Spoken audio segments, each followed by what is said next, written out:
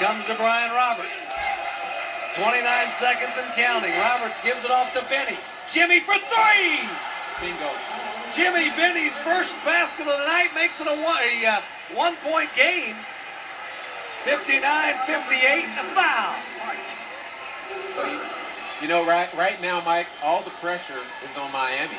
Yeah. Because Dayton has come back from a 20-plus, being down 20-plus points. Now they have it to 1. Miami has to go to the line with the pressure and knock down free throws. We talked about Michael Bramos, 10 for 10 in the last 3 minutes of the game.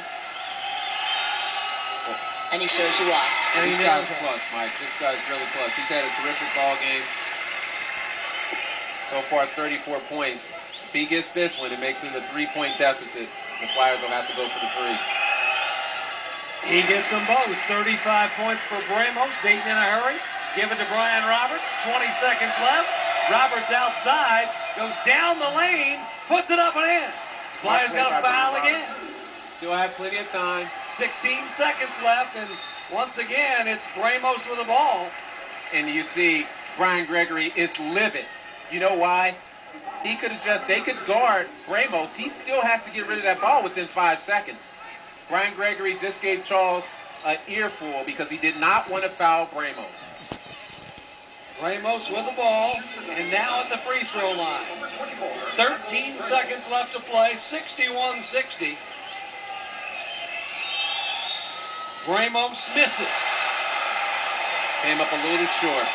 That's when things get tight. Flyers got to make sure they get a rebound here on another miss. Now it's important that they box out because Paulus, you can bet, is going to try to get in and get that rebound. Second one up. It's good. 2-point game, 13 seconds left. Here we go. Brian Roberts bringing it up against Mooseman. Roberts penetrating. Backs off. He'll fire the 3 for the win. Brian Roberts gives the Flyers the lead with 4 seconds left. Bramos in a hurry. 1 second left at the buzzer. The Flyers win. 63-62. Dayton trailed all night long.